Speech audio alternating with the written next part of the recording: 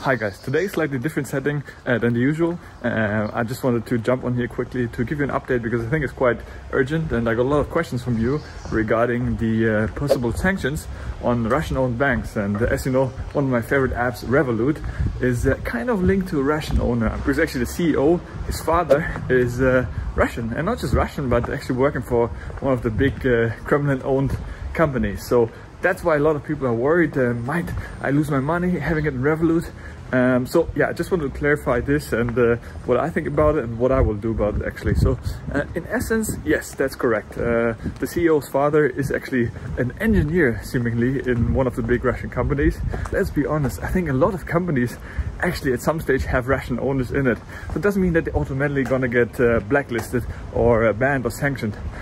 Now, if you think that's not good for you because of moral reasons, then that's a different story. But I think personally, just by what they've done and their links, because don't forget they're based in UK and actually Lithuania where they're registered, so they have no obvious ties to Russia. So I don't think that they're actually going to go ahead and ban them because technically they're not operating in Russia.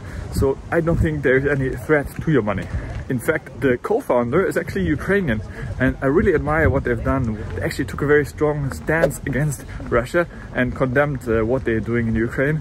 So I really applaud that, and actually they are encouraging their users to donate, and they would be matching the total amount collected to send it to Ukraine in support. So I really feel they're doing the best they can. Of course, you know, I think a lot of companies are in one way or the other linked to Russian owners.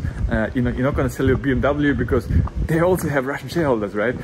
So it's a personal preference. What I will do, however, are three things. So number one, I'm going to keep my Revolut account because so far I don't see any sanction happening, and personally I don't actually keep a lot of money in there. I just have a couple of €100 just to transact in case I need to send money somewhere or what have you, but usually I don't really have much money in my account, so I don't think that's going to be an issue.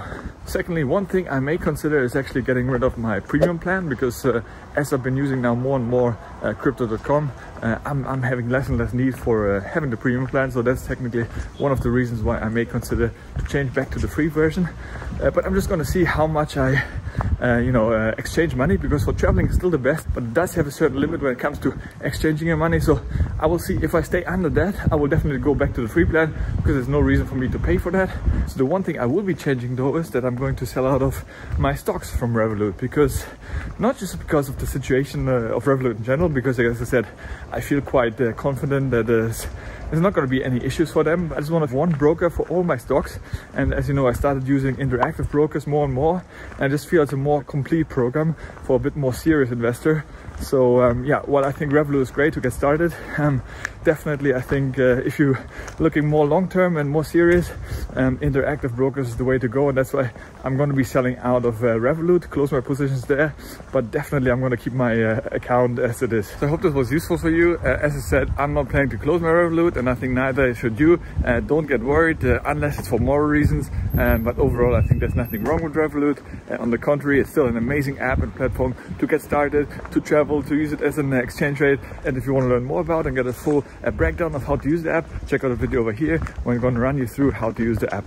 Let me know how you found this kind of video, and if I should do more of those. Yeah, I think it's interesting to combine vlogging with financial vlogging. So let me know if you want to see more of those kind of impromptu episodes and videos. I'm more than happy to do those. And don't forget to hit the like button and subscribe, really helps out. We're soon hitting the 1K, so please help me get there faster. Really appreciate the support and watching it. Have a beautiful day, everybody. Stay healthy, get wealthy, and I'll see you in the next one. Ciao, ciao.